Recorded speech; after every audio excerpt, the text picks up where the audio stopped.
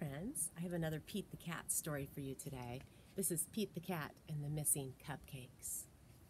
And this book was bought for our class by Ella Asturi.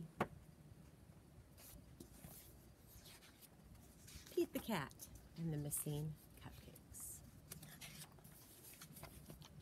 Pete and Gus were as busy as could be.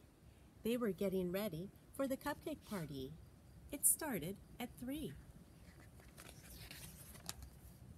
They were making cupcakes for everyone. Pete and Gus counted them just for fun. They had 10 when they were done.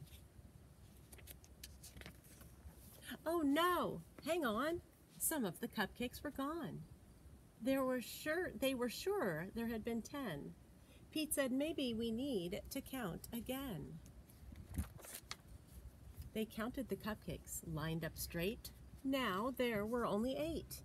It looked like someone had taken 2. But who? Pete and Gus did not know what to do. Just then they found a clue. Gus said, "Look what I have found. Sprinkles on the ground." I bet it was Squirrel. She loves sprinkles. Squirrel said, "It wasn't me. It couldn't be. I've been at the spelling bee." Uh-oh, more cupcakes are missing. Come and see. This was too weird. 2 more cupcakes had disappeared. Now there were only 6. Someone must be playing a tricks. But who? Pete and Gus did not know what to do. Just then they found another clue. Pete said, "I bet it was Alligator. He loves to eat." Alligator said, "It wasn't me. It couldn't be. I've been learning my ABCs." Uh-oh, more cupcakes are missing. Come and see. Now there were only 4. Someone had taken 2 more. But who? Pete and Gus did not know what to do. Just then they found another clue. "I bet it was Turtle," said Pete. "I know Turtle loves sweets." Turtle said, "It wasn't me. It couldn't be. I've been swimming in the sea." Uh-oh, more cupcakes are missing. Come and see. What on earth was going on? All the cupcakes were now gone. Pete and Gus did not know what to do. They started looking for another clue.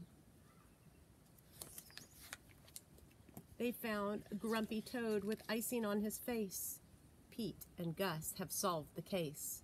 "I am so sorry, it was me. I could not stop with just one. I ate and ate till there were none." Everyone agreed. Grumpy Toad would have to miss the fun. He could not come after what he had done. Pete said, "But wait, Grumpy Toad made a mistake. This is true. Let's give him a second chance. That's what friends do." Pete told Grumpy Toad they would give him another chance. He was so excited, he did a happy dance. The night of the party was so much fun. Grumpy Toad brought more than enough cupcakes for everyone. Pete the Cat's Cupcake Party.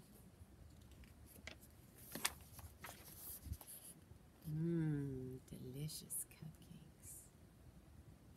And that is Pete the Cat and the Missing Cupcakes. Hope you like that story.